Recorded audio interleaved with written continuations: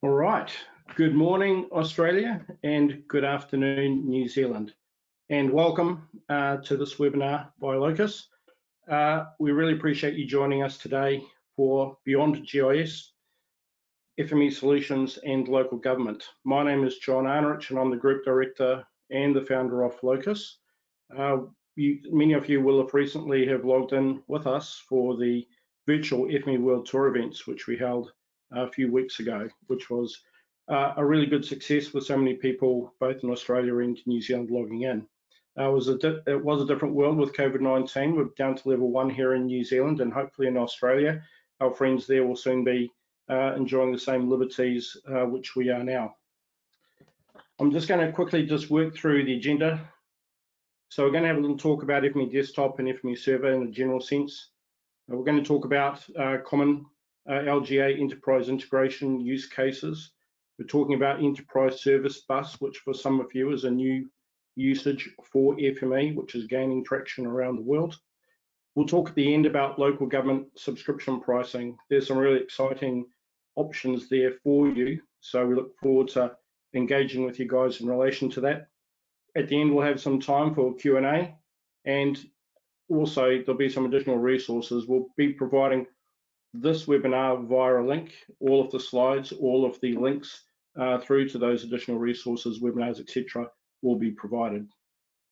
So let me begin. For those of you who haven't met some of our team, it's a real pleasure to have Ruby Donaldson and Darren Fergus with me here today.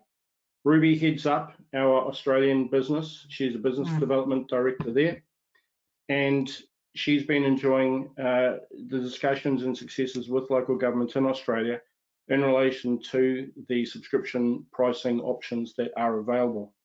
Between Ruby and myself, we've got over 25 years dealing with FME, and so we believe that we're really well placed to talk to you about the requirements that you do have, the needs for your business, not just in relation to a traditional GIS space, but then also other parts of your business. With us also Darren Fergus, who's a senior technical consultant for Locus. Darren does a bunch of work in Australia as well as New Zealand. He's a certified desktop professional. He's also a certified trainer. So you're always in good hands and in enthusiastic hands with Darren. He's got a real passion for FME, and that comes through with the way he presents, but also in the way that he engages with our clientele.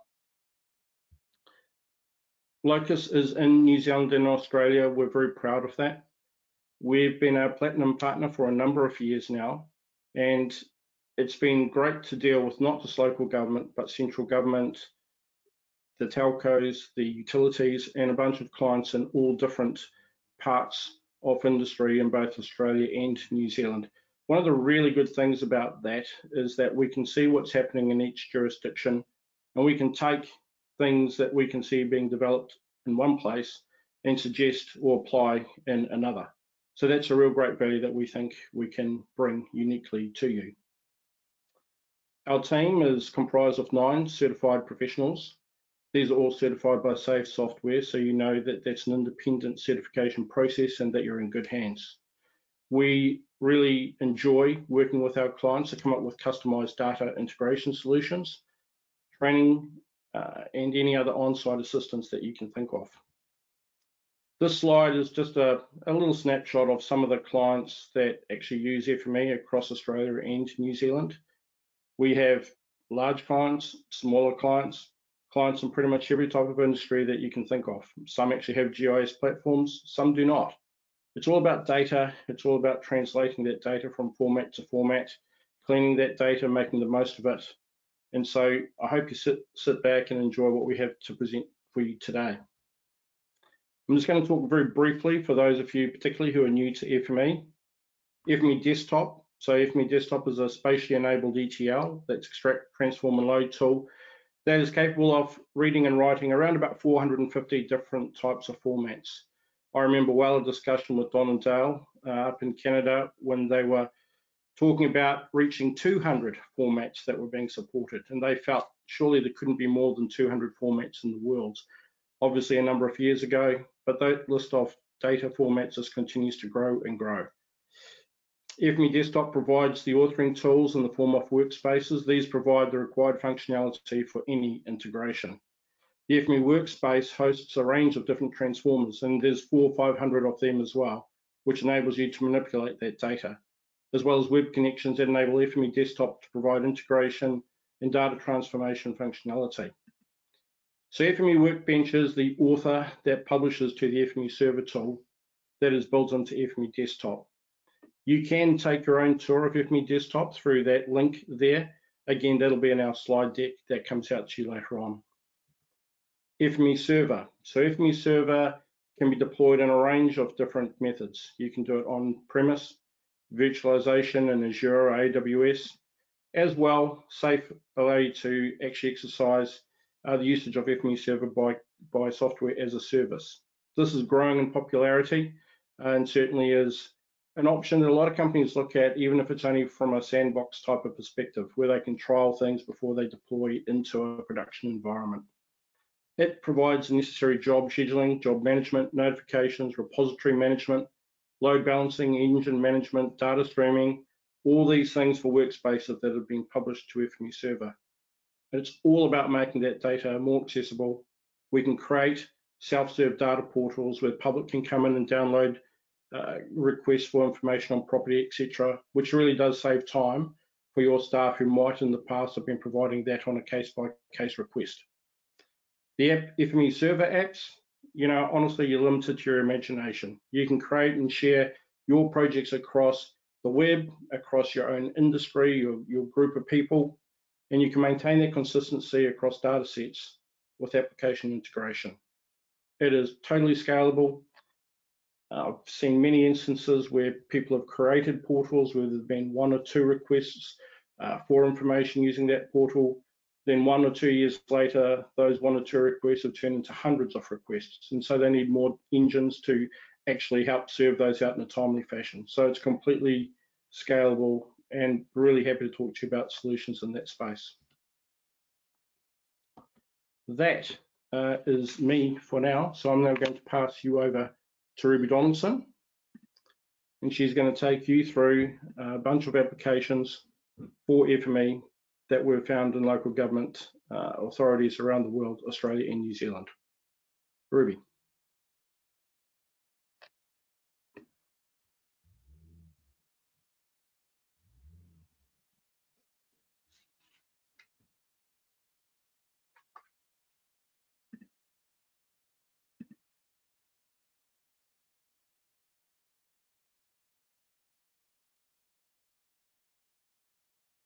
Yeah, there was a lot going on there. Okay, thanks, John, for the introduction. So Safe Software over the past 12 to 18 months have been working on different licensing options for its FME product.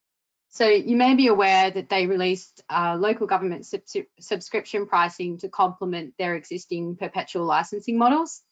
So if you're not familiar with how the local government subscriptions work, Safe Software have broken down the package pricing into capped tiers, and then the tier within which you qualify is based on your population level as per the latest census.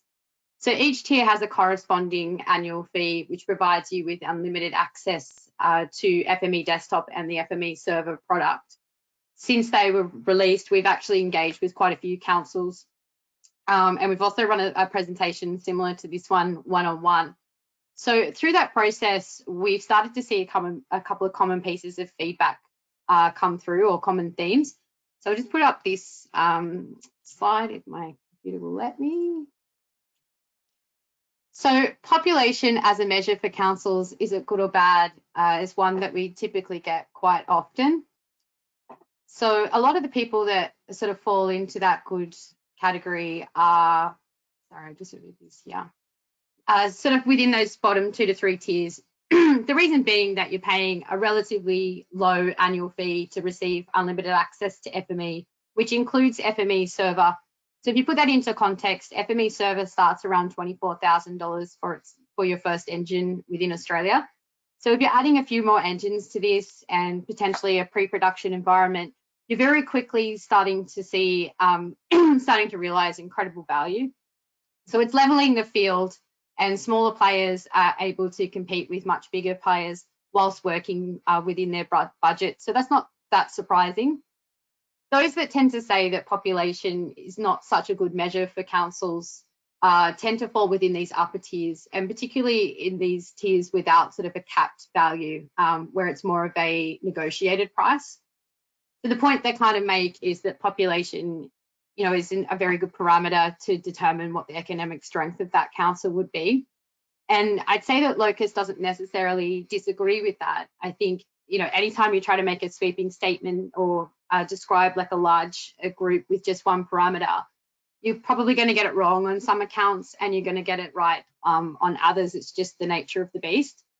But I think we can all agree that when you're trying to put something like this together, as SAFE have, they needed to have some sort of starting point. And so given that population is a measure that a lot of software companies that are sort of traditional in this space are already using, you do sort of understand it, you know the ins and outs of it.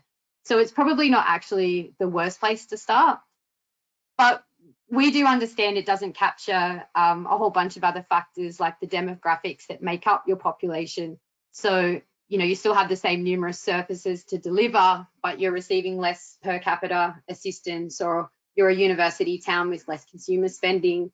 Perhaps your property values are stagnating or depressed. And so we understand all these little things influence revenue and operating costs and therefore budgets. So, which is also particularly relevant right now with coronavirus, with councils largely being on sort of the front line dealing with communities. This is getting sort of harder and harder in these times. And so we do take these things into account. So we do hear you when you say this sort of stuff. But this is why I think Safe Software are using terms like flexible and value for money when they're talking about local government subscriptions. And when you're reading it on the website, it probably doesn't mean much to you. Sort of everyone says these things, so why is Safe Software any different? And so the reason that they've adopted a value-added partner model as opposed to, say, selling direct is that they wanted people on the ground like Locus who are able to fill in those blanks for you and help educate customers on what those words actually mean to Safe Software in a real-world context. So we're going to try and do that for you today. So based on our experiences and the sorts of deals that we've been able to do to date, we want to describe the sort of flexibility that we're seeing, the different options that are available within the tiers, that you won't necessarily find written down anywhere.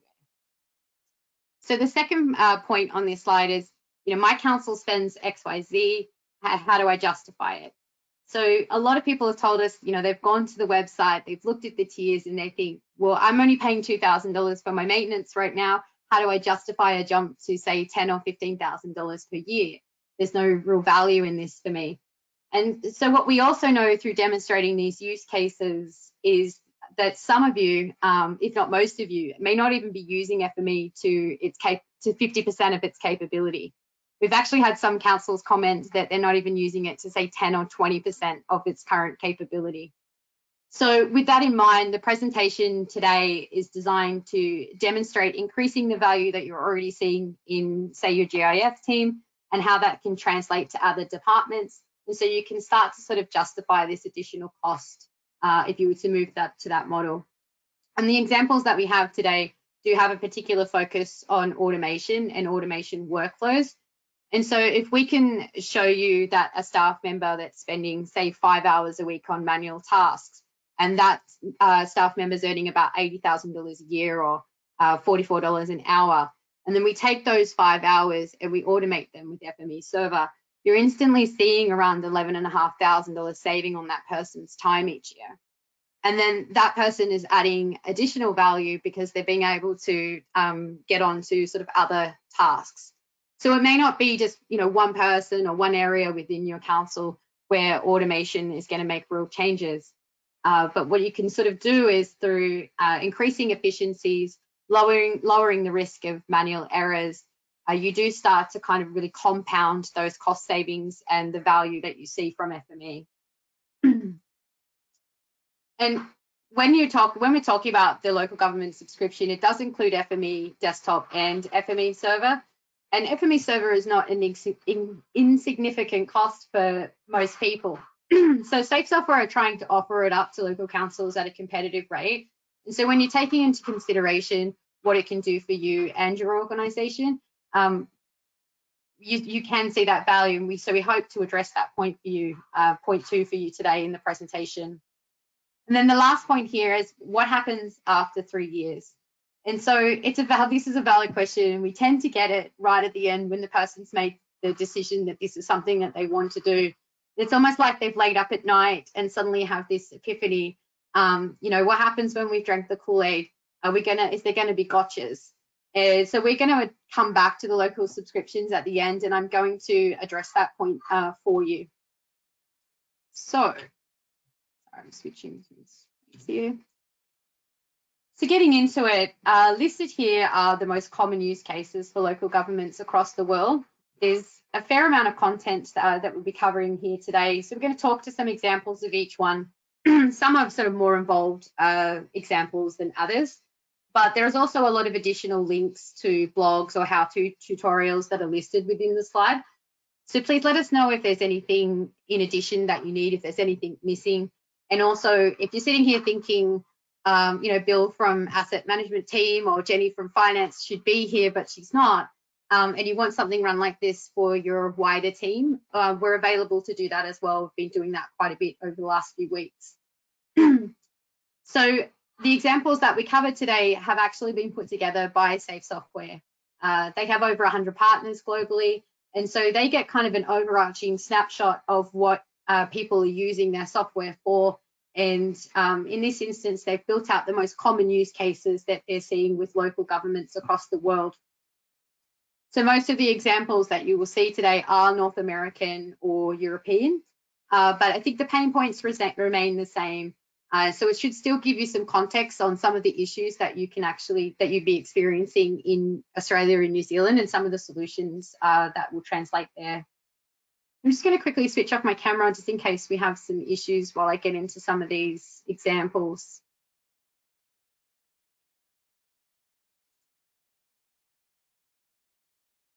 What happened to my presentation? So the first one that we're going to talk to today is the most common use case, which is GIS data integration. So we don't want to leave it out, obviously, because it is obviously so widespread, and we do have some people who are less, I guess, familiar with FME joining us today. So the GIS department is likely to have challenges around field data collection, integrating as-built CAD drawings into the GIS, and performing spatial analysis, converting and combining GIS data with other data types like BIM, 3D models, raster imagery, and point clouds. So FME can address all of these and more, and has the best support for spatial data. So the example that we have today of GIS data working to support city services is the city of Oshkosh. They wanted to improve their first response efforts for CART, which is their child abduction response team, with a leads tracker delivered on a map. So when a lead is received from the public, this is entered into ArcGIS Online, and an incident is activated and pinpoints a last known location into their leads tracker. So FME automatically updates it as new information comes through, which allows for rapid real-time decision making. There should have actually been a screenshot here, but it's dropped off. But what you should be able to see on this map is the last seen location with a 1/4 mile buffer around it being visualized, as you would see it within the command center, and then they're able to concentrate their search efforts within that particular area. So you can see that with spatial integration being a core focus area of FME, that there are actually a lot of stories like this in the customer gallery. Safe Software have loads of resources available to address working with GIS and FME. So if you are joining us today and you're actually new to the product, please take a look at some of those examples that we think you'll find quite handy. The second example, second common use case that we're looking at today is application integration. So we know that many departments within local government use their own specialized applications like asset management tools, work order management systems, permitting, ERPs, and GIS. And so the list is quite numerous. The drawback of this is that it can result in data silos because every data set is stored independently, meaning they're disconnected and out of sync. But implementing an integration workflow, you're actually allowing systems to automatically talk to each other, trigger actions, and send data freely between them to break down those barriers without requiring a human being to manually synchronize or connect them. And you're still allowing your department to use their best fit for purpose tools. So the example they have here is the City of Surrey. We see in this example that they've implemented an application integration workflow with FME to enable the flow of data between systems. This particular project was a water meter improvement project, and they wanted FME to orchestrate the flow of information. So when a citizen wants a water meter installed, they make a permit request through Amanda, which handles their permitting. This FME orchestrates the communication from Amanda to CityWorks for asset management, and then to Esri for GIS. So the water meter status can be viewed by the requester immediately throughout the process, and the coordination between inspectors, contractors, city engineers, and surveyors is handled automatically. So we have a second example here, which is the City of Levee. They wanted citizens to be able to report a pothole online and have it automate FME workflow to trigger the repair process. So based on incoming geolocation data submitted through the web application, this process automatically triggers a work order, sends a series of status notifications to the submitter once the repairs begin, and provides a weekly status report to relevant city stakeholders. So it was a very successful project. It resulted in reducing call reports by 80%, which was the equivalent to 23 days work, similar to what we were talking about before, and being able to reduce the 5 hours of manual work against an employee's time. So it's really important. The council has achieved an optimized reporting system through this process with the added benefit of increased community engagement, collaboration, and operational efficiency. So in this particular example, you can sort of start to see how this particular process could translate to other services quite easily. So including reporting lost animals, storm damage, trees down, that sort of thing. So there's a lot of different use cases for this type of thing. One of the next examples we're going to look at is, there's also some additional resources there if you're looking for more information. So the next example is OneCall. This example seems to get probably the most interest when we present it. So I think a lot of councils across Australia and New Zealand are using sort of dial before you dig services. So many governments are required to provide data to citizens in underground information packages for safety reasons and to prevent infrastructure damage. So creating a fully automated system for this can save a lot of time, as well as reduce the risk of manual errors that could lead to liability. The implementation involves integrating data between many disparate sources into one connected data set, which will tell you everything that you need to know about the land and infrastructure. Some organisations then make an automated system which generates responses to people's inquiries, packages up and delivers the required information. And in addition, this system generates an auditing trail, which is also quite important. So the example that we have here is the City of Burnaby. So they have implemented this exact system. FME automatically extracts the information from the GIS and asset management system to fulfill underground packages.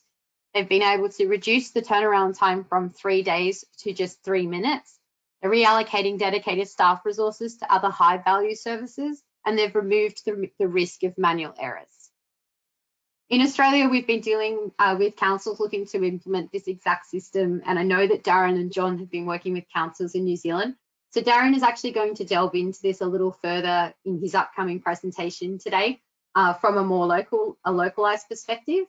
So there's also a lot of resources on this available via safe.com. They've put together an actual blog on it.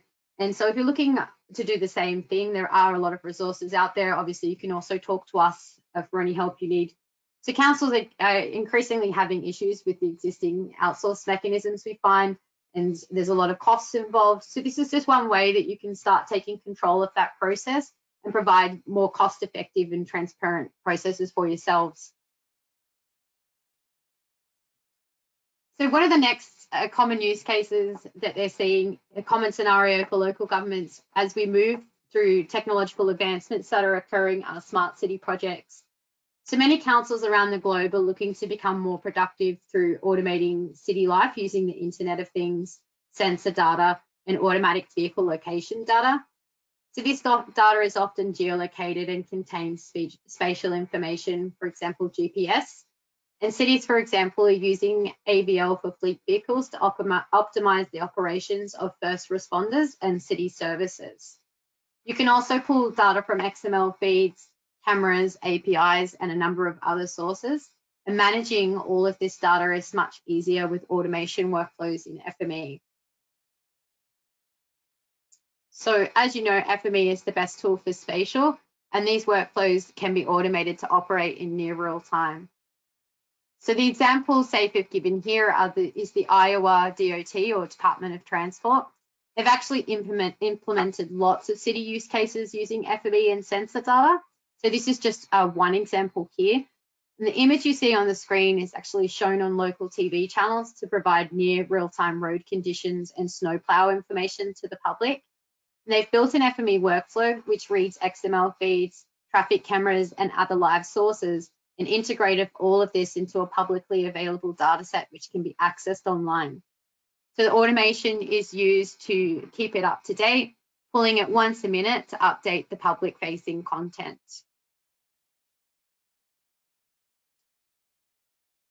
So I do have a second example of this, but it hasn't, the example's not here. So another one is the city of Lyon, which is the largest city in France. They're using streaming data to the public as well as to local businesses. And using the city data portal, businesses are able to build innovative new services to operate more smoothly and benefit citizens. So to create this publicly available data set, multiple sources were integrated, including sensors, reports, and web services. And the city automates the workflow to ensure resulting data set reflects the most up-to-date information. So I will include the example for this when we send it out, because it includes the truck software that was used within this example, where a local business was able to increase profit and reduce fuel consumption, which resulted in less traffic and less pollution. So SAFE Software have actually pre-recorded a webinar specifically on smart city applications. So if this does pique your interest, you can check it out via these links provided. Now, our next example, common use case, is the multi-jurisdiction data sharing. So it's important that we're able to share data between different regions and level of governments for reasons like emergency dispatch. So this means many systems need to be kept up to date and the data needs to be quality checked and complete. The workflow for this involves keeping a lot of the data sets coordinated, which is a process of integration and automation. And data sets need to be synchronized and kept up to date when the source data changes. So the example that we have here is the Santa Clara County for their 911 dispatch system. They wanted to improve their emergency response time and location accuracy in order to set themselves up for next generation 911. And so the goal was to build a map for address points within the 911 dispatch system, which always is kept up to date and contributed to regularly by each city in the county. So they used FME to integrate 15 city data sets and public safety layers. And then they used transformers to identify issues like duplicate addresses and sent the output to multiple formats. So they now have a unified address data set in addition to the cities maintaining their own schemas and workflows, and the cities contribute their addresses on a quarterly basis. So this particular project was very successful. It resulted in a 50% increase in the number of known addresses, which improves emergency response time and location accuracy. So here's a lot of different links that you can go to and blog posts that also delve into some of these examples. The next one we have common use cases is business intelligence for analyzing your data. So there's not a lot of information on this one because it is kind of widespread. BI systems like Click, Power BI, and Tableau are useful for governments who want to generate insights for their data and create rich visualizations. And so many organizations are using FME to integrate data from their various sources and send it to BI tools for further analysis. So an example here is the city of Lear. They wanted to integrate quite a lot of their data sets and send the results to Click for analysis and to create rich visualizations. So they built an FME workflow to do this, and they used the FME automations interface to set it up to run on a schedule. SAFE have lots and lots of different business intelligence resources on safe.com and the Knowledge Center and the Hub. So there's a few links here if you're interested in learning more about that. Our next common example we see is governments mandated to provide open data to the public, and so data portals provide access to much needed information across departments, agencies, and citizens. And because of the value of open data, the popularity and demand for it is growing. And so this requires connecting data from multiple sources throughout the city on a schedule and automating it to eliminate manual efforts. So the workflow also needs to be set up to share the data in multiple formats. People should be able to download exactly the data they want in any format that they need, like shapefiles, Excel, XML, and more. So they should also be able to choose which coordinate system they want the data in as well. So an example of this here is the city of San Jose, who were continuously receiving requests from its internal departments and citizens for city maps and information on council projects. So due to the data being siloed, staff were unable to find the data or didn't have the correct application to open it. And so the city recognised the need to offer lightweight, mobile-friendly, self-service interactive map galleries for the city staff and citizens.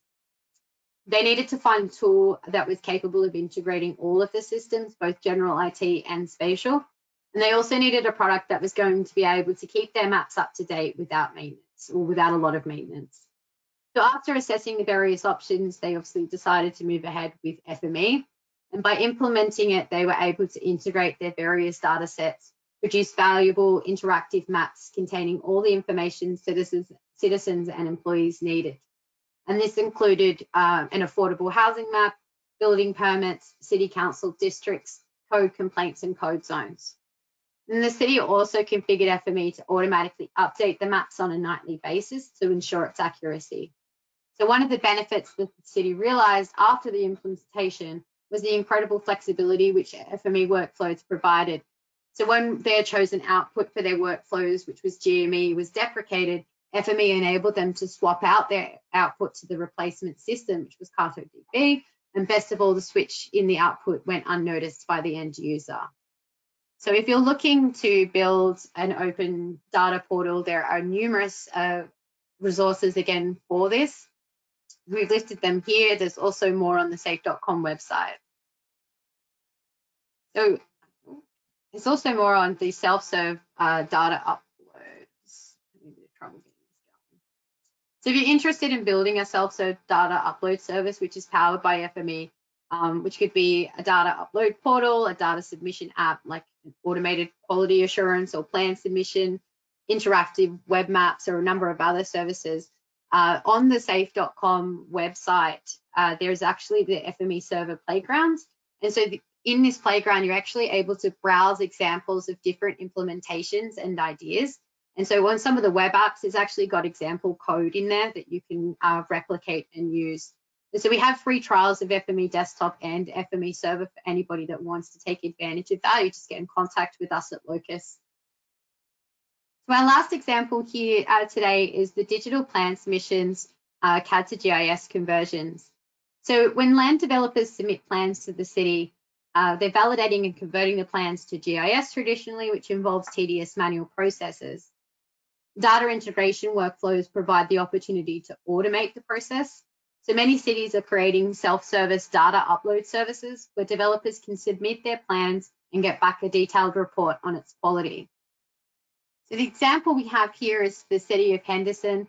So they've used FME for automated CAD to GIS conversion and validation, and this enables their automated digital plan submission process for new construction projects. They were able to free up time eliminate manual errors and duplication, process submissions faster, and have added the validation component to the workflow itself. So to learn, we also have another example here of Wellington Water. So they've also been using FME to deliver 12D as compatible as built. They were reviewing their asset management system, had key stakeholders and internal customers to define the asset attributes used to operate, maintain, model, and value the assets. And the results were that they created a Wellington Water 12D model XSD file, and the current XSD consists of 3 water schemas with the opportunity to scale up as required. So as you can see, FME has a lot of support in this place, and there's actually an ebook available online, so that which has step-by-step tutorials, so you can follow this yourself to set it up yourself. And we'll be adding links as part of this slide deck as well. So that concludes my portion of the common use cases. And so I'm now going to hand over to Darren. We've been seeing a lot more demand for FME as an enterprise service bus. And so Darren Fergus is now going to speak to that for you. Awesome. Thank you, Ruby. Let's just get the right screen here. Here we go. Hey everyone, both to New Zealand and Australia. Gosh guys, I am missing going over to Australia as much as I love my home, New Zealand. Yeah, it feels like it's been a long time since I've been over Australia. So yeah, like John said earlier on, fingers crossed you get to level 1 and we get to travel a bit more and we get to share our stories in a little bit of an easier manner. So Ruby made some really good points about all the different, I guess, different projects that take place, and that is one of the benefits of working in Locus and having a really good relationship with Safe Software. It really exposes us to all these different things, and it's a really good story to be able to tell our customers, especially when they're thinking about new ways to solve problems or solve problems that have already been solved in other organizations, and the myriad ways to be able to do them. There's so many different ways to do the same thing, so we're always looking to optimize those things. So look, I'm a very big advocate of FME. I think it's a fantastic tool, and it can be used for a whole host of things. And I think it really empowers an individual and multiple individuals in an organization to really go and do some really cool things, which really takes us on to what is the next level of FME? Where can it take us? And my presentation is going to be around Enterprise Service Bus, or ESB as people know it.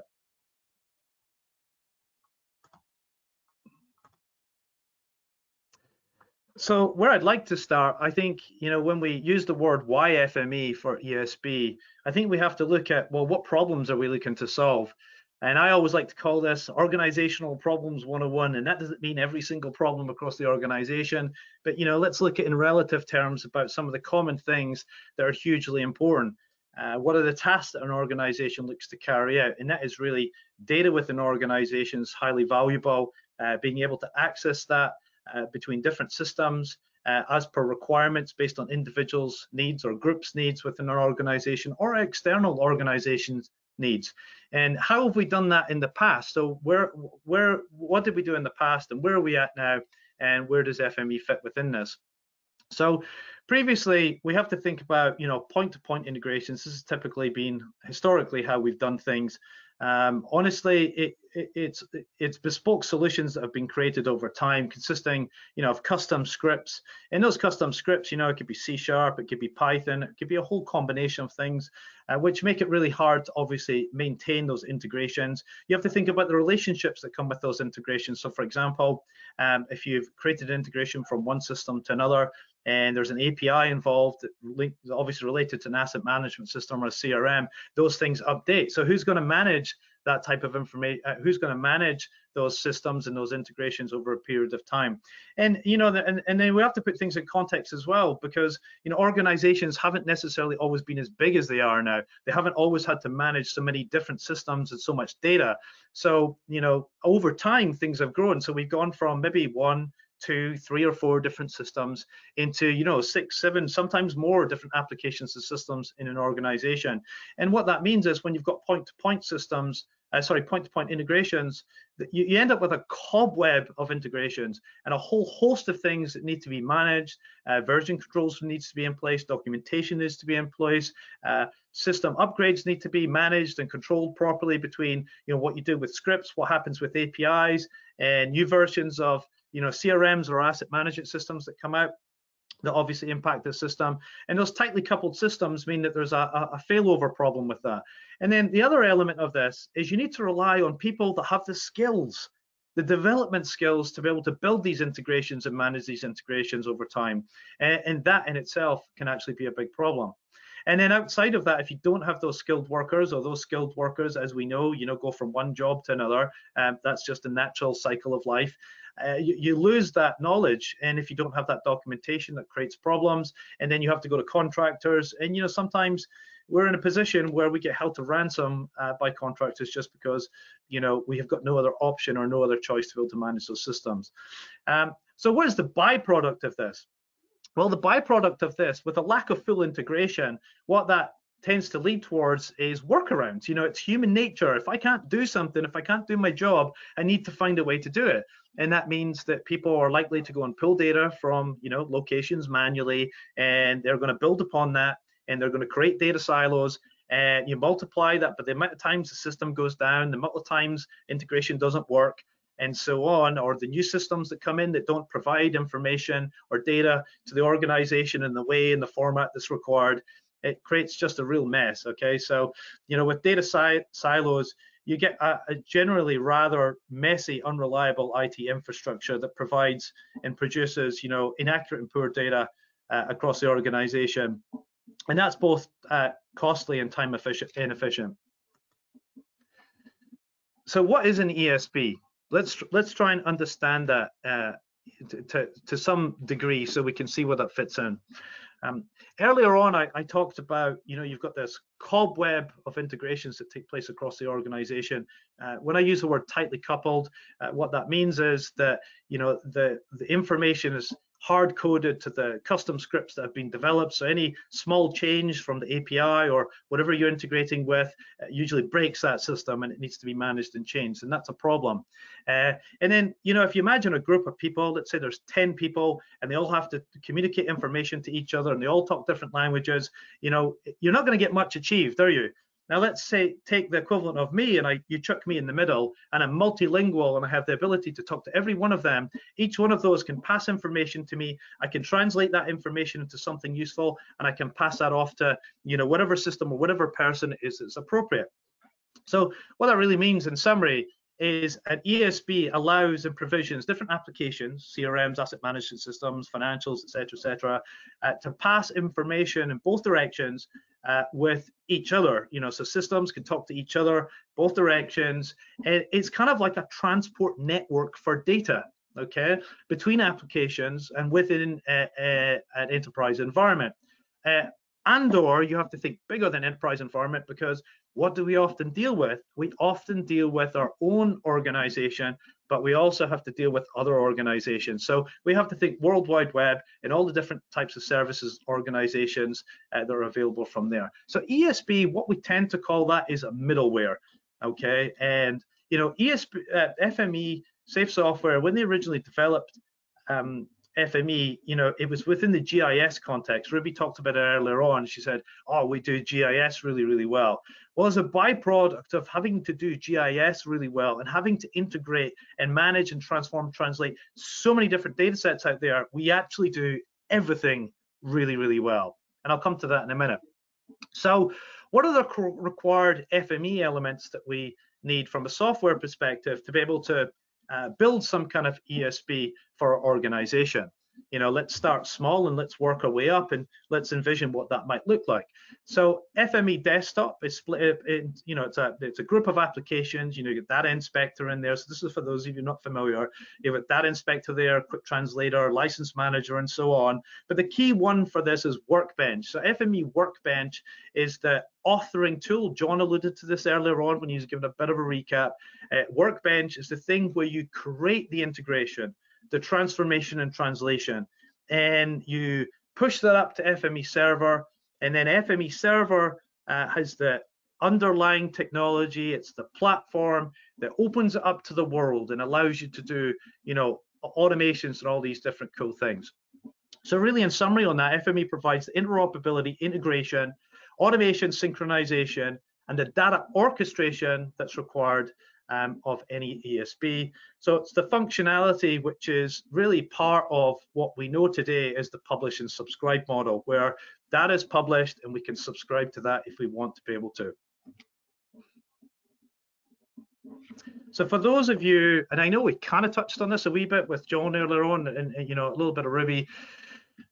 For those of you that are new, I think I'm just going to read from this a wee bit just to give you a quick summary of differentiating the FME desktop and FME server, and just understand these key components, and then that'll bring us into a demonstration where we look at something, a real world problem, and then we can, you know, bring that all together, and hopefully that will make sense at the ESB context of things.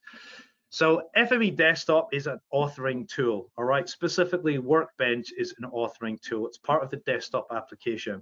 Okay, it's capable of multiple integrations, transformations, translations, or any combinations of such. It's capable of reading, this is actually a real common thing that gets asked. It's capable of reading a multitude of data sources at any one time. It doesn't matter if it's Esri, doesn't matter if it's CAD, doesn't matter if it's some REST service, SOAP service, database web connection. You can read 100, I mean, it wouldn't necessarily be optimal to do this, but you could read 100 different data types all in one time within FME. And the reason for that is because the underlying technology and the clever data model that sits behind the desktop application and powers the Workbench itself. But more importantly, the way to look at it is all data, no matter what it is, resolves to one thing, and that is a feature, and it becomes it's resolved to tabular level, which means it's something that you can work with. And obviously, the more complex the data, the more things you have to do to transform that data to make that suitable. But the long and short of it is that's what makes FME so powerful. You have the tools within inside that workspace to work with, no matter what the data is, to be able to carry out those tasks. So really, the power of FME comes from the transformer. And it's not just one transformer, it's a multitude of transformers within a workspace. It gives you the power to both create content transformations and structural transformations. When we talk about content transformations, let's expose that up a wee bit so people understand. Content transformation, simply put, is, you know, changing the attributions of data. You know, so you're inserting one value for another. Perhaps you're carrying out some calculations on that data, so you're changing it. Or perhaps it's a geometry thing. So, you know, you're modifying geometry. You're not changing it. So you're not changing it from, for example, a polygon to a point. You're modifying the vertices in that polygon, the overall shape. Perhaps it's a dissolve, perhaps it's an aggregate, whatever. So that's content transformation. And then you've got like a thing that's hugely important with what we do, especially when dealing with multiple systems, and that is transformation. Structural transformation.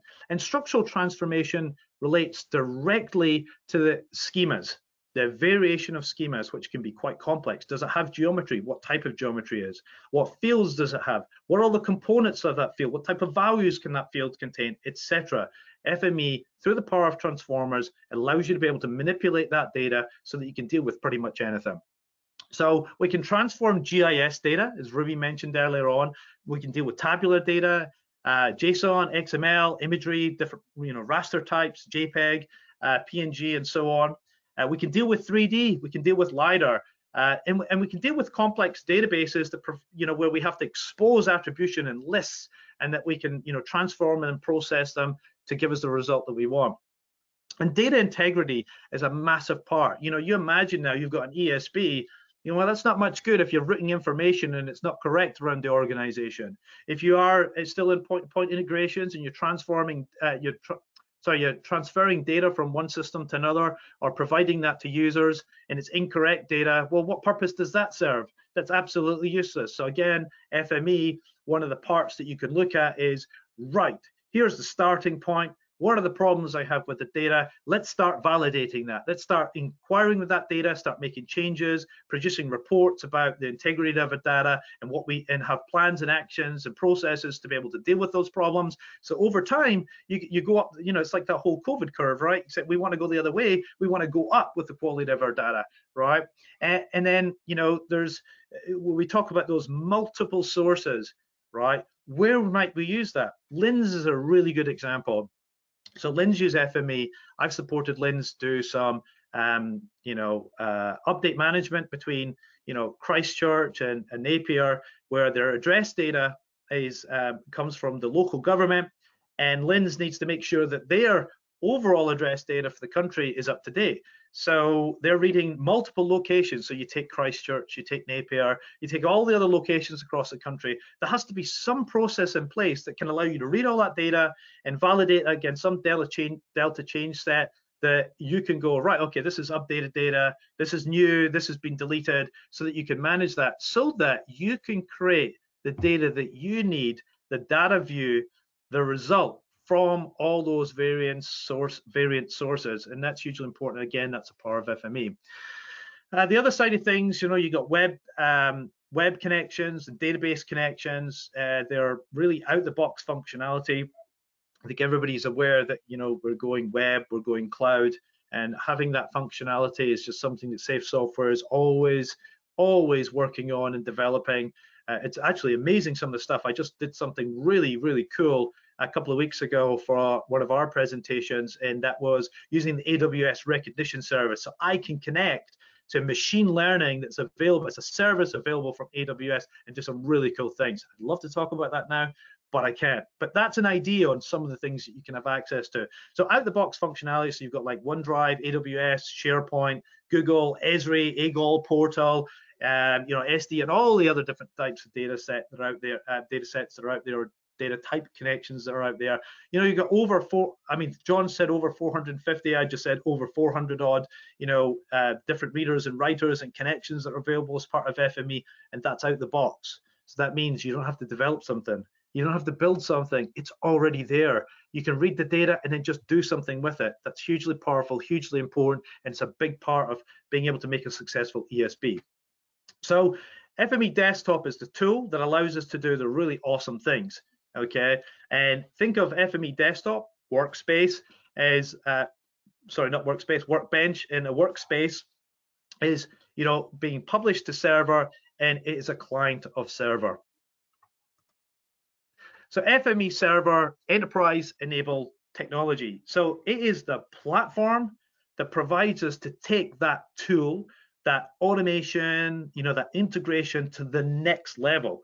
Right? It serves as a platform to give us all sorts of extra things that we can do with it. So Workspace, it provides the integrations, transformations, and translations, but we want to automate that now. We don't want to have to sit there and hit the little play button and run that. We don't want to have to use Windows Task Scheduler because that's limited in what you can do.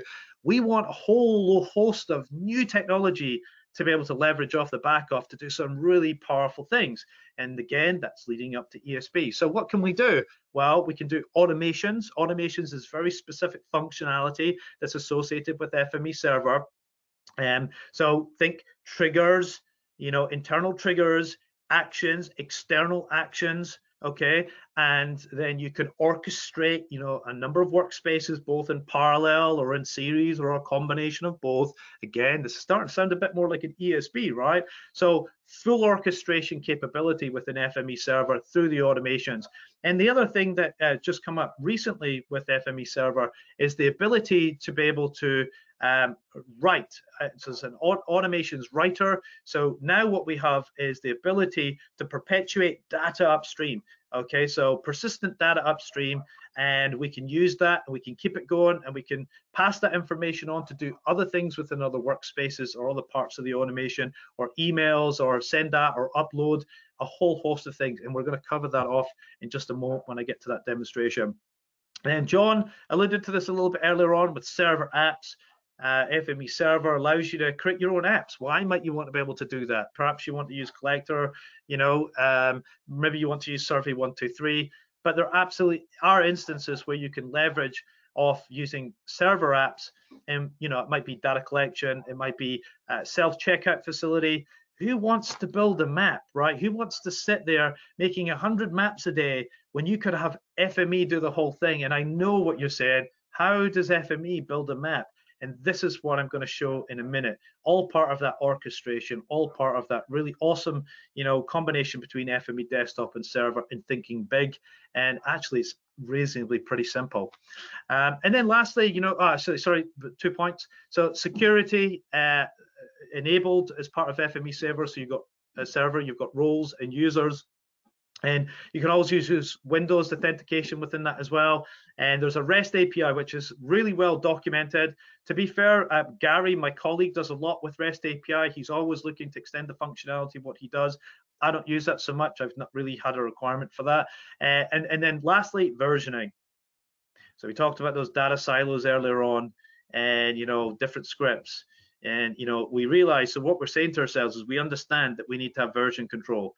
Right, FME server provides version control for your workspaces. So if you've got 1, 2, 5, 10, or a number of people working on workspaces and working in that development, that development platform, you want to have versioning. So FME provides that. But more importantly, if you wanted to use your own, it also provisions for you to be able to use something like a GitHub. So you can connect to GitHub and you can use that.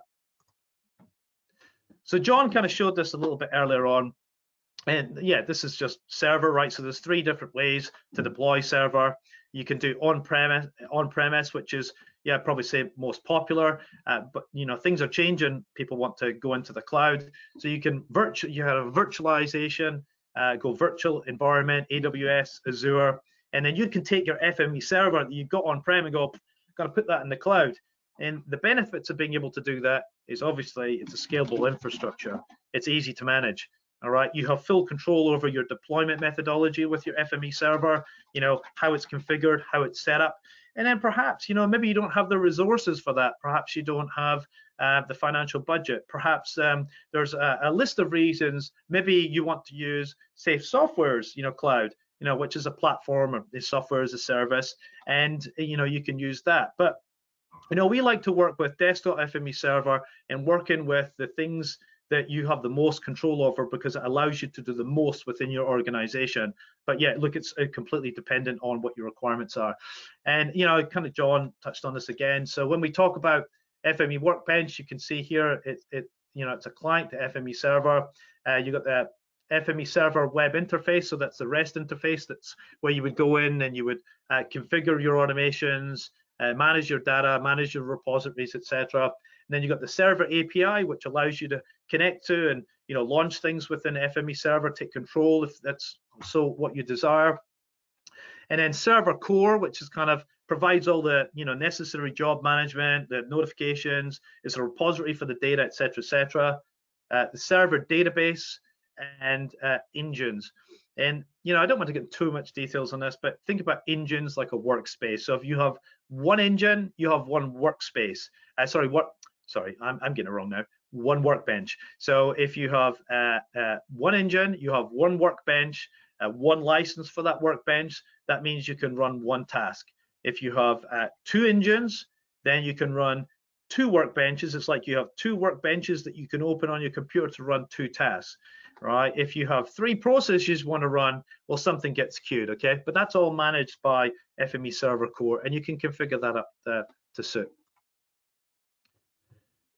So what we're going to do is we're going to look at dial before you dig. This is one of the things Ruby talked about, and this is a common theme across both New Zealand and Australia.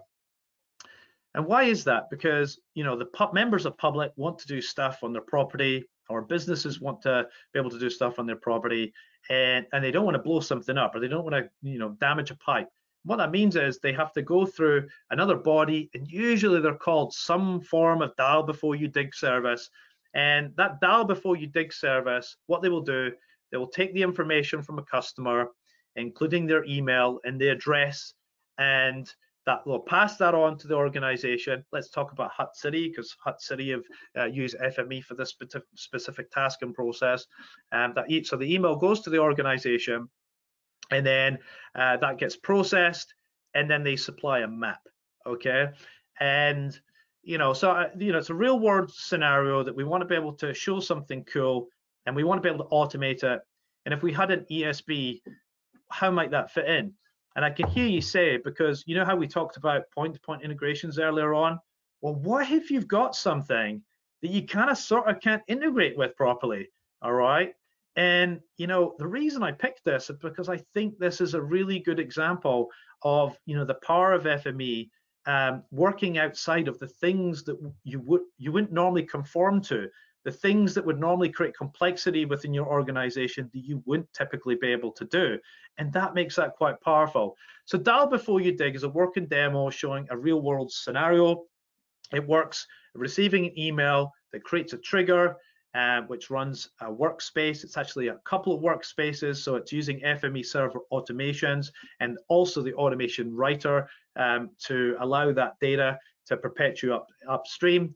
And it's an end-to-end process that produces email, and in that email, through a direct connection with OneDrive, it's able to upload a file and capture that information within the workspace and send that in an email. So you got a structured email with a link that you can click, and most importantly, you get a dynamically generated map. So how we're going to break this down for everybody is we're going to disseminate the functionality of the automation, and that's going to be done by, let's look at the automation itself, breaking down the relationship of the internal components of that automation so people can understand what that is.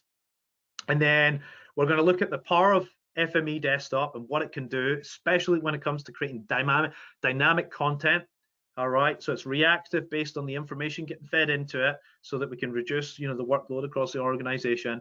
And again, lastly, we're going to look at that persistent data. How does that automations writer allow data to be passed upstream in any form of orchestration that might be carried out? Okay. Oops, that's the next page. Let's just come out of this for a minute. Right, so this is AWS. This is, I actually deliver training. I love using AWS. I just think it's a really good way to start anything off. But we're going to go to my REST interface. So this is my REST interface. So if I was logging in, for example, this is what it would look like. This is my home page. All right, it's got a whole host of information. And look, you know, for what we're looking to demonstrate right now, that's not what we're going to cover. But let's just go in here for a second. Let's find my automations, which is up the top here. I'm going to go manage automation. So you can see I've got a few automations in there. Look, this is just a test site, but I'm going to click on, see, Dial Before You Dig, email to dynamic map automation. I like that name. That sounds good. So here's the automation. So right now, automation is currently running. So what I'm actually going to do before I get into this, I'm going to send an email that will be picked up. So it'll trigger this. So right now we've got a Gmail IMAP service that's listening out. In fact, I can just show you that. So if we go into here and we look at the log file, so this is it. This is the trigger here, Rook. So there's the email address, assessing email account. It's looking to see if any information's come through. And this is a great thing about FME. I have access to logs, right? I can go in, and if something doesn't work, I can go in, I can try and find out what's happened, which is really useful. And so I've just seen a question coming in there. Can we use Azure? Yes, you absolutely can use FME server in Azure. In fact, they're just about to launch a new package that will be to the Azure marketplace that will allow you to roll something out with very specific specifications to make it nice and easy. Hopefully that answers that question. Right, so back to the automations. I was going to send an email. Apologies, folks, I got a bit distracted there. So here's an address I sent earlier when I was testing. That's actually my home address. You're more than welcome to come over and say hello. But let's just send this. So we are Locus, and obviously there's, you know, requirements, there's parameters that have to be met. So there's a specific structure of this email, and that's what you would expect from any organization. You've got some form of integration or process that takes place. There'd be a requirement set that you'd share with the organization so they keep to those standards. I know sometimes that can be hard. And I'm going to send this to We Are Locus Gmail, and then I'll take like about half a minute to a minute before it comes through, and then I'll show you what that does. Okay, so now we've got that listening out. The email is going to come in. This here acts as a trigger, and once that trigger is enacted, it's going to take that email body and it's going to pass that information to this action here. And this action is going to read a action is going to run a workspace, and that workspace is going to take this piece of data and do something with it. And in this case, I'll show you when we actually look at the workspaces, it's going to then take whatever it processes and send it to the next workspace. So you see now we're starting to get orchestration, right? And this is just one small example, right? And actually I could actually probably do both these together, but for the purposes of demonstrating that persistent data upstream and just visualizing how the automations work, I think it was quite important to do this. So anyway, one workspace processes the data and takes that snippet using the FME server automations writer, and that passes that JSON body up to this guy. So now it's resolved as a user parameter that I can select, and I can put that in whatever context that I want. And then that gets processed. And in this workspace, what it's going to do is going to take that address, it's going to geocode it, it's going to generate a dynamic map. So it's a dynamic map built completely off location with a few parameters in there. And it's got the Locus branding, etc. on it, and you'll see that in a second. And then it's going to send an email, and in that email, it's going to be a structured email that will provide me the link to that document. Oh, here we go. Guess what? We've just had it. Exciting. So now we're going to click on this. And hopefully it's not going to be one of these situations. Boom, there we go. So really simple map, of course, right? At the end of the day, when you put these things together, unfortunately, you don't get as much time in the world as you'd like, because you could go and do a whole load of things. But in a real world scenario, if this was Hut City, for example, what they would be doing is they'd be providing something similar to this that's dynamically built within the FME workspace and produced off the data that's available and the services it's connected to. But you'd have the services, you'd have, like, for example, your water pipes, your electricity lines, etc., etc. But hopefully that gives you an idea. So now if we jump back out the automations for a minute, so remember, we got an email, then we run a workspace, then we run another workspace, and then we template up that information and we send out that result. So if we go to look at the workspaces, so this is workspace number 1. I know it's a really simple workspace, because really all we're doing in this workspace, we've rigged it up a wee bit to leverage this automations writer to show the proof of concept about being able to pass this data persistently through the processes that we do. So all this is going to do, we got a little initiator there, and we've got attribute manage. It says here's the captured text, and you see this $email value. Well, when we set up the workspace and the automation within with the workspace within the automations, what we can actually do is we can define what this parameter is, and that parameter is actually going to be the email body. So the email trigger comes in, it sends the email body to this, and all we're going to do is we're just going to pass that on to the next thing to be processed. And this is where the complexity comes in. Let's just zoom out a wee bit. So with this workspace, I'm not going to go into too many details, because at the end of the day, it probably just take too long and it might bore people, but it excites me. On the left-hand side, what we're doing is now we're taking that address information. Let's just zoom in a wee bit here. We're taking that address information. We're going to create an attribute off the back of that, because we need to be able to do something with it. We're going to split it out, clean it up so that it's useful, because it comes in as like a bit of a junk text. So you imagine it's a body of an email, so you have to do some stuff to extract the information that you really want out of it. And then we're going to send that to a geocoder, and with that geocoder, it's going to process that, turn it into a point. Now we've got something to work with. We're going to convert everything to NZTM. That way it's NZTM, so that's a common New Zealand projection system for those of you over in Australia. And we're going to do some things. So right now I've got this process here is going to create an area of interest, and that area of interest is going to set the scene for our map. And down the bottom, we're going to what we're going to do here, we're actually going to create a label. So we're going to do a few things, right? And those few things are going to be sent to this what we call a mapnik rasterizer. Very cool. It's going to take the image, it's going to take the bounding box that we've created, and we've done some cool quirks where we've evaluated how much of the bounding box needs to be split in for the Locus branding down the bottom versus what needs to be the top part, which is very cool. We're going to apply that label, and of course the resulting output was that file there again. So here you go. See, there's the bounding box. So you think about this, there's the area of interest. We somehow need to be able to divide that up. FME gives you all the power to be able to do that. So with a bit of quick thinking, a bit of ingenuity, and a few transformers, you can carry that process out. So now we've created that image. what we need to do is, it's an image, but it's not really an image, right? Because it doesn't exist as anything. We haven't written that format out yet. So it's not a JPEG, it's not a PNG, but we want to create that. So we're going to write that JPEG out. You notice this temp path creator. So it's a temporary file. And as soon as it's finished with, it will delete that file so that you're not building up lots and lots of data someplace. And then we're just going to read that back in its true format.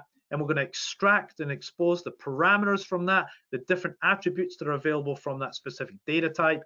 And we're going to use that to upload that to OneDrive. So here you go. Here's another connection. This is a OneDrive connection, and it's really simple to set up. So for those of you that aren't familiar, look, I go in here and you can see I've got upload. I've got Microsoft OneDrive account. If I wanted to add that and I didn't have that already, I could go into here, web connections, and I can just go add and create one, but you can see I've already got it in. Oh, there's that recognition AWS. That's very cool, by the way. And then what it does is it sends that information into an automations writer so that then I can consume that in the very last part of the process, which is here, and send that to myself. And this is this pretty little templated, simple but effective. This is a system generated port. Dial before you dig process has been carried out. And here's your OneDrive link. All right. So I know you're asking, but that's not ESB. So all the organizations and all the examples on ESB, you don't build it all in one go, right? You pick off the things that are the most important things right now within your organization. You build them, and as you build them, as a byproduct of the excellence that comes from, Safe Software's FME, and the hard work that you put in, you get this ESB. And what we find the most common engagement recently is people asking us, is FME capable of being an ESB? Which of course it absolutely is. And this is one small part to it. So if I go back to the slides now, and we're just going to finish this off. Oh, I'm sorry guys. Let's go back to that wrong slide. Is it this one? Oh, here we go. Yep, it's this one here. Here we go. So there's more than, what we've shown you is just like, it's a really, you imagine the ocean, right? And how big that is. It's like it's like a small boat in the ocean about what the capability is that comes from FME desktop and server.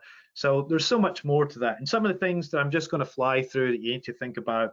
And I can hear you saying, well, what if, all those 400 integrations that's offered, or readers, writers that's offered as part of FME, what if there's something I don't have?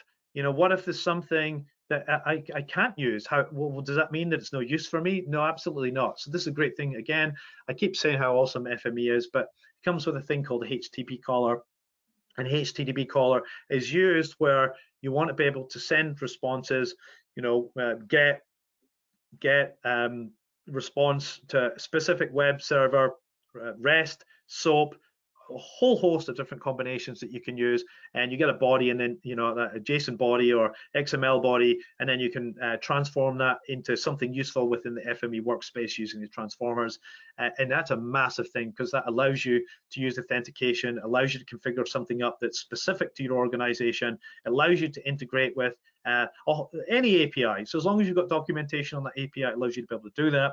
And then you've got things like the FTP caller, so that supports FTP, FTPS, and SFTP protocols. I actually use that. And then of course you've got hundreds of supported formats when it comes to readers, writers, and web connections and database connections, which you don't have to do anything with other than have credentials.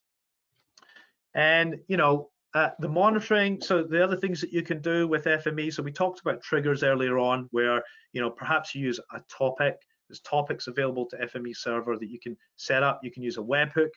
So for example, as a business I run, I take a webhook, I supply that to Stripe. Stripe then receives a new customer that passes it to the topic, and then I take that information within an automation, I process it, and then I generate a result from that, which usually requires a calendar booking or something like that. But of course, other ways to do that, you can have topic monitoring, you can have a directory watcher, so you can watch folders, you can watch FTP. So there's a whole host of other things that you can do there to be able to trigger and manage data, and it's more dynamic because it happens instead of you having to set a process that's scheduled, you know, every 5 minutes, 10 minutes, it happens, you know, it takes place when it actually happens, which makes it far more fluid across your system. And again, it's more, it conforms better with what an ESB effectively is. So there's some information in here you can have a look at later, and there's some links there that can help provide additional context on that if you're not familiar with that. And we're coming to the end now. So the other things that you need, well, the email that's available with FME with inside, you know, workspace. You know, you can use SMTP, you can use IMAP, you can add HTML content, so you can use the HTML report generator and you can attach that to an email. You can attach images. You have full control. And I suppose lastly, if you wanted to be able to send text messages, FME has Transformer that integrates with Twilio. For me, I actually use text messaging, but what I do is I use an emailer to text service. Just makes it a little bit easier for me, especially because Twilio's not it's not available in New Zealand. And then lastly, there's a whole host of different other things that you can use. So there's, you know, if you're a developer and you're really good with, you know, Python, for example, you can use a Python caller so you can create custom scripts. By the way, just because you can use custom scripts doesn't mean you should do it, right? If it exists within FME, don't go recreating it, because then you just create a dependency. But it's available for there. You need to be able to use it. So you've got Python caller, you can use .NET, TCL caller, system caller. I use system caller quite a lot. In fact, I did a presentation last time with the world tour that was really good, R caller. And then you can go and have a look at the documentation for the full list. So that really brings this to an end. I really hope that you can get a better insight about ESB and all the really cool things that you can do of making FME as part of desktop and server and rolling it out into that fantastic solution. So I'd just like to say thank you, everybody, for your patience. Hopefully it's been useful to you, and I'll pass back to Ruby Donaldson. Unless, of course, there's any additional questions. I don't think there's been any additional questions, Darren. Okay, cool. Yep. Well, there has, sorry, but not related to yourself. Oh, okay. So there has been a few questions around sharing the slides and the recording and whether we'll be sending out the ebook. So we will actually be doing that for you today. So as promised, we're going to delve a little bit into the local government licensing models now. So you can see here that there's a few options available. We still have the traditional perpetual licensing model. Now we have the local government subscription, and we also have FME Cloud. So when doesn't it make sense for a local government to move away from perpetual licensing? So these situations do exist. So if you have already invested quite heavily in FME perpetual licensing and it's fit for your purposes, you don't really have growth plans or projects that you're looking to undertake, then it probably doesn't make sense right now. Equally, if you're just starting out, you say you have one person in your team and you'll be growing into it quite slowly, again, it might be worthwhile to stick with the perpetual licensing, looking to move towards a subscription down the track as your organization grows. But where it does make sense is if you have a project to undertake, or you're looking to grow FME within the council, or you're experiencing bottlenecks or limitations with the current amount of licensing that you have, or you find yourself routinely buying additional licenses, so looking to add additional user licenses, you know, every year or every second year, then the numbers really do start to stack up. And also, if you're a single-man GIS team, then FME Server is going to be your friend and ally. So by utilizing a lot of the automation and scheduling tools available. So if your budget allows, then it would ultimately be a no-brainer in that sense. We talked a little bit about what flexibility there is earlier. So we've been engaging with councils, and regardless of their size, we've been sort of treating it like a negotiation. So it's not as black and white as you might think. And whilst it's based on population, oftentimes when we're looking at what your actual plans are, the size of your team, are you looking to build your team through training, and what sort of rate of growth might that look like overall, to determine whether the tier that you fall within is the expected price that you should be paying. And so through this process, we've negotiated with Safe Software a few sort of creative plays, if you will. So some of the deals that we've done have been stepped. So we're building from a lower tier point to a higher tier point over time. We've also negotiated sort of different prices altogether where it's made sense. And sometimes if you're if you're falling just within that sort of higher tier, we've actually been able to push that back into that lower tier. We're really just trying to remove barriers for you wherever possible by being your champion within safe software, if you will. So not every negotiation is successful, but it's a bit like if you don't ask, then you won't know. And so bear in mind as well that the local government subscription is a capped price for unlimited software.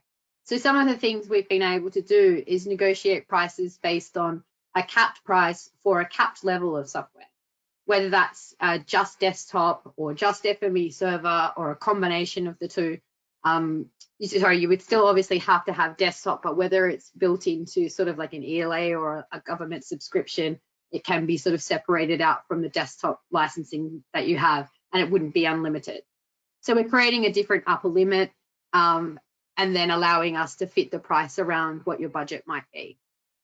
So some of the other value adds that we're seeing and that we're putting in place, councils have been able to negotiate value adds in terms of services and training and support hours.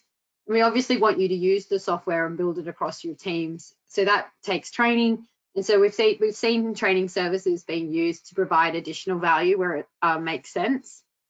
And John, do you want to turn your camera on and speak to some of the things within your market as well?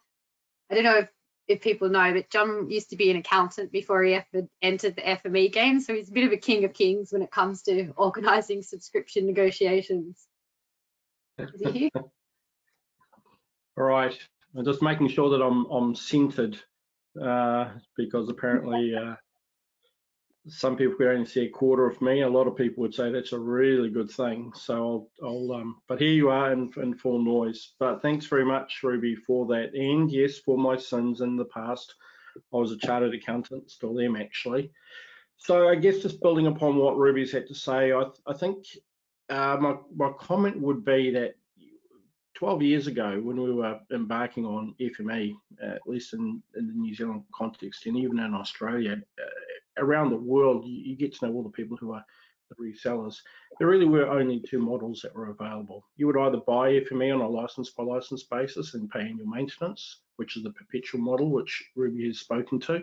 And then the other one would be an ELA. And those thresholds to get into an ELA were quite high. Over the last few, really, flexibility is the key word that I put across to everybody. It's basically safe together with ourselves, trying to find a model that suits you, suits your requirements, suits your budget. So instead of thinking just one by one licensing, I guess we really encourage you to have a think about where you are now, where you might be in 12 months, 24 months, or even longer. Because pretty much every solution that you can think of is on the board, and it's an opportunity to have a discussion between yourselves and us.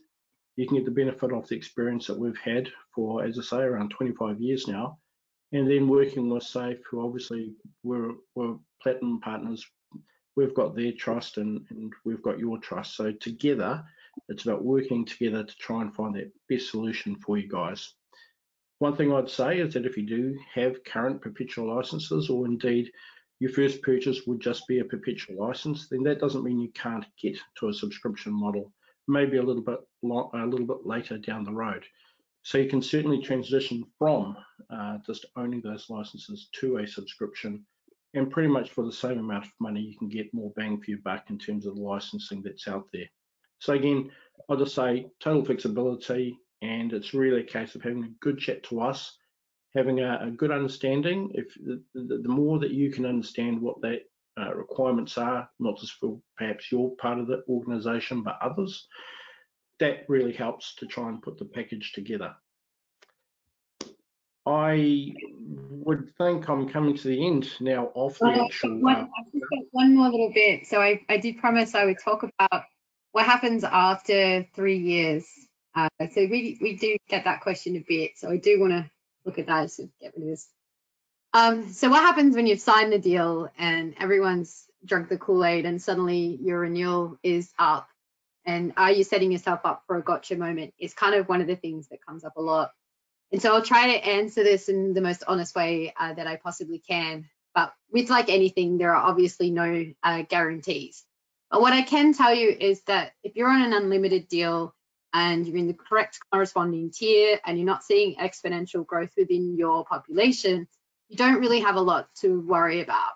But where it does get trickier is where the pricing has been negotiated outside in some way, or your population is growing over time during that 3 to 5 year period, whatever the contract period is. So first off, if you get an unlimited subscription and everyone goes crazy, and Rebecca, the receptionist, has FME desktop, and everyone's got server at home and it's installed on multiple PCs, and you're racking up $500,000 in software, there will be a tough discussion at the end. But it is always still going to be a discussion and a negotiation. Safe Software don't want unhappy customers. They don't want you walking away from FME. And so there are always going to be options there. And I think as a company, they've kind of proven themselves over the years to be fair and equitable in the marketplace. And they try to work with resellers and customers to find positive outcomes. So I think that it's just important that when you're engaging with a vendor to negotiate a price, you need to be confident that you're working with the right people and you're in the right hands. When Locus is putting a price together, we take what you tell us in the requirements gathering discussions, and then we combine that with our experience with licensing and local government entities. So we know what a large, robust FME server setup looks like across all different sizes of companies. We sort of have a good idea of what teams consume generally based on their size, and sort of what the growth rate might be depending on the resources that you have available. So we can see what it looks like, what you look like now and what you look like in 3 years and 5 years and so forth. And so obviously we add a little bit of icing in that too, because otherwise it's not fun for you. But we do this so that when your contract renewal does come up, that there shouldn't actually be big surprises if everyone is mindful about the usage that they undertake. So it's the same thing with anything. The cheapest deal is not always the best if you find yourself paying in other ways. So that's actually it for me, John, if you want to close things out. Well, thanks, Ruby. The best thing I would say to everybody is from today's session is to have a little bit of a think about how you're using FME, and if you are, just in terms of the pricing aspects of it, looking at adding additional licenses to those you already have, or perhaps are thinking that it makes sense to consider moving from perpetual to subscription or ELAs. We're here to help you to talk about that, to have a look at your situation and help you navigate through that process. I'd like to close today with a number of thank yous to Ruby, who's worked really hard in putting this together.